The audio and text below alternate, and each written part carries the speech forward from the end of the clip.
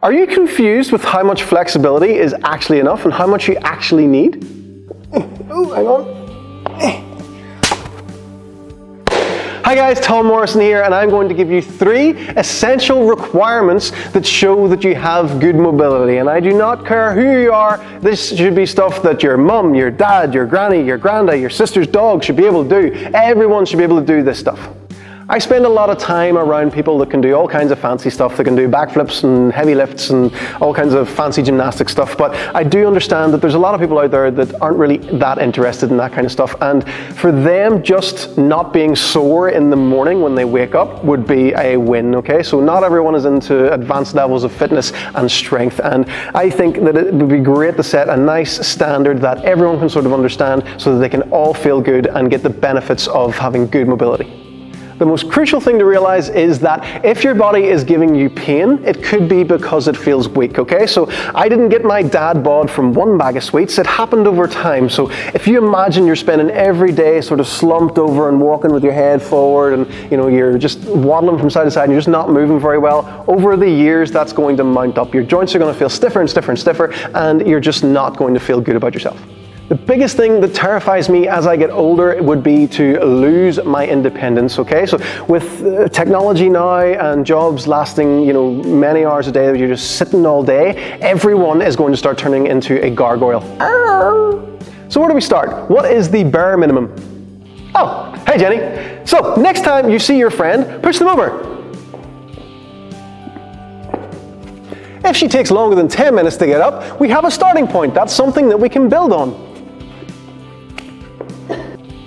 Getting up and down off the floor is a very basic skill, and there are many different elements to it. So wherever you're starting from, so say Jenny was really, really old, she hasn't done anything for a long time, or maybe not even really, really old, just hasn't done anything for a long time. She needs to put both hands down the floor nice and slowly and sort of move herself down into the position. This is absolutely fine as long as you're starting to work on it. Next thing we want to look at is, can we sit cross-legged on the floor and sit upright with the hips open like this, okay? So this is one of the things that I couldn't do even from a very young age. And this gave me a ton of problems whenever I started in the strength training. So whenever I was to sit down, my right leg would be completely up and my left leg would be down. So this is basically how I sat if I was cross-legged, and I couldn't sit up straight at all. I had to have my hands behind me. So that's one very first thing that you want to look at. You want to see, can you have both knees down beside and hands off the ground and sort of sit up relatively straight, okay? So this is one of your most important tests, and then swap the legs, which ones are in front as well.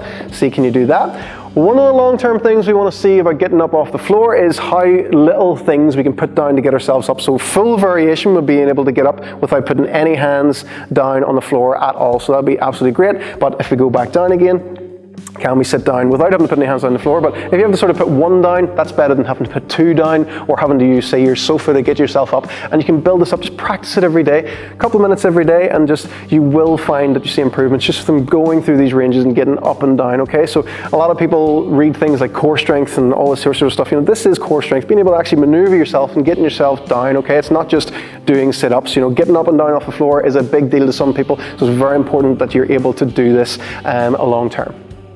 Next thing I want you to test is the bow position. Now, what we're going to do is lie down on our belly, and all we really want to see here is, can you reach behind and grab each foot like this, okay? So this is just your very first thing. Just, can you do that? That's enough, okay? That's as far as you really need to go. You can go into the bow position, which looks like this.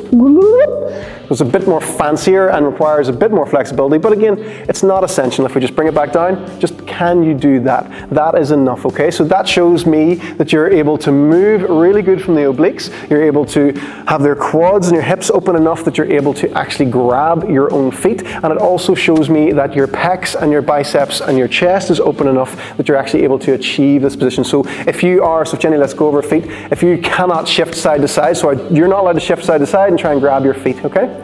Well, Jenny's got quite flexible quads, so that's sort of cheating. But if you say really, really couldn't shimmy side to side to grab, then that would show one thing. If your quads are really tight, your feet are going to be back there somewhere, you're not going to be able to grab them. Or if your shoulders are really tight, you're going to be on the floor, you're not going to be able to grab them. So that's going to show you all them things. So see if you can do this. If not, then that is definitely something that you want to work on. And then you can progress into the full bow eventually if you so wish, but it will take time and practice. The last thing that we want to see is, can you stand on one leg for 1 full minute?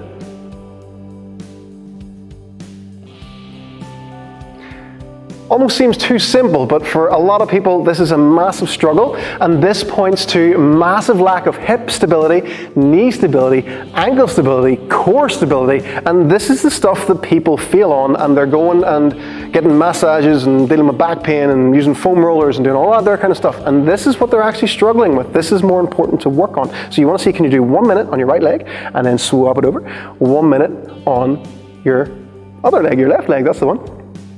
If you can do this easily, that's pretty good, okay? Then from there, so Jenny could do this all day. She's not really going to get any benefits from it anymore, so we can start to make it a little bit harder for Jenny, so hopefully we can get her to fall. Let's see. So what she's going to do is go back to her other, whichever one she wants, leg up, and then make sure she's nice and balanced, and then really slowly can you turn your head left and right in that position. And now we're really starting to see how much the foot and the ankle have to work, and we're really starting to get a bit more wobble, okay? So we're training the vestibular system here, we're working on tons of different stuff, nice recovery, and you can relax, okay?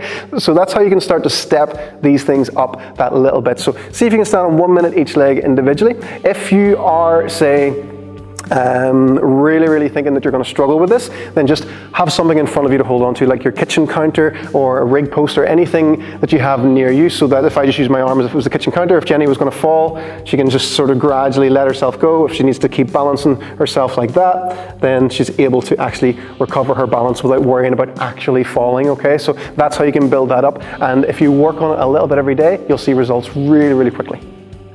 Please don't just watch this video and then move on to the next one.